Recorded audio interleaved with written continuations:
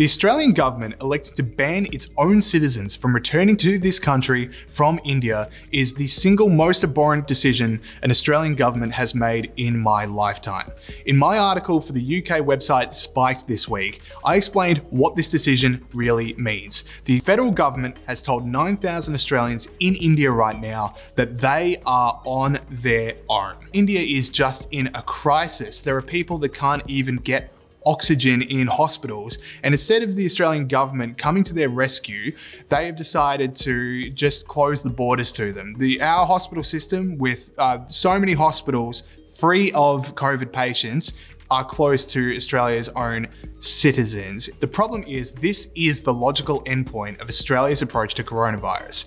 Our bar is 0 cases in the entire country, and if that is your bar, you do have to ban your own citizens from returning from COVID hotspots. What if one of them breaks hotel quarantine? What if one case gets into the community and becomes several cases? The problem is, no Australian government outside of New South Wales has any faith in their own contact tracing team and any faith in their hospitals to deal with this pandemic. To support more research on how to protect our fundamental liberties through this pandemic, become a member of the Institute of Public Affairs today.